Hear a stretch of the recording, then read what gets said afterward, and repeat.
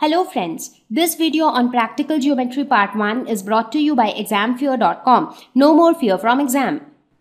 Topics to be covered in this lesson are Introduction, Quadrilaterals, Constructing a quadrilateral with 4 sides and 1 diagonal, 3 sides and 2 diagonals, 2 sides and 3 angles, and 3 sides and 2 angles. So quadrilaterals. We have learnt quite a bit about quadrilaterals, that these are those polygons which have 4 sides. Now on the screen you can already see many different types of quadrilaterals. In some of them all the sides are equal, while in others the sides are unequal but the angles are equal. Whereas in some of them the angles are 90 degrees, in some of them the angles are not 90 degrees but the sides are parallel. So that way there are many different types of quadrilaterals like parallelogram, rhombus, rectangle, square, trapezium. So these are all examples of quadrilaterals. Now the question is, if somebody asks us to draw a quadrilateral, so how would we draw them? So what are those things which you need to draw a quadrilateral? Now you can anyways draw 4 lines and you can say that this is a square. But in order for that diagram to be a square, it is very important that all the 4 sides that you have drawn are exactly equal to each other. Only then it will be a square.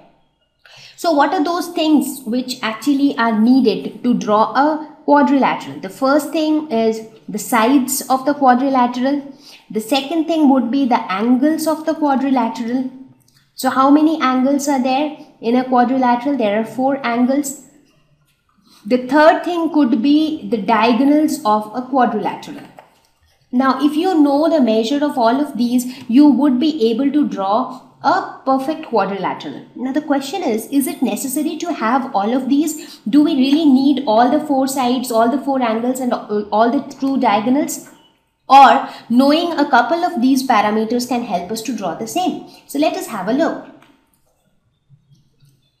Let us say that you are told to draw a quadrilateral, okay, with the measurement of the sides given. That means you are told that you have to draw a quadrilateral with 4 sides of which measures 3 centimeters, 5 centimeters, 7 centimeters and 8 centimeters respectively. Now, if we do not provide any further information on the angles or the diagonals of the quadrilateral, will you be able to construct a quadrilateral knowing only the 4 sides of the quadrilateral? So now you see here, you would be able to draw definitely a quadrilateral, but will you be able to draw my desired quadrilateral? Because a quadrilateral with 4 sides can be of many different shapes. For example, this is also a quadrilateral with 3, 5, 7 and 8 centimeter sides respectively. This is also a quadrilateral with the same dimensions. But do you think that both the quadrilaterals are the same? They are not. They look different. That's because their angles are different. The length of their diagonals are also different.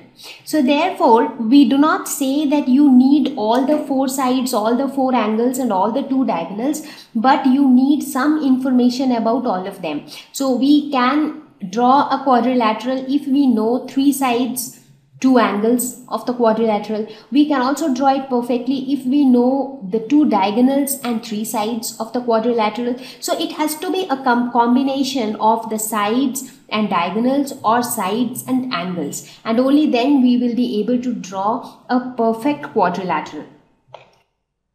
Thank you. Please visit examfear.com for free quality education. You can learn with a simple 4-step learning process wherein you can watch video lessons, you can ask your questions, you can refer notes, and you can take a free online test. We have content for class 6 to 12 on physics, chemistry, mathematics and biology along with practical videos. So please subscribe to our channel for daily updates. Thank you.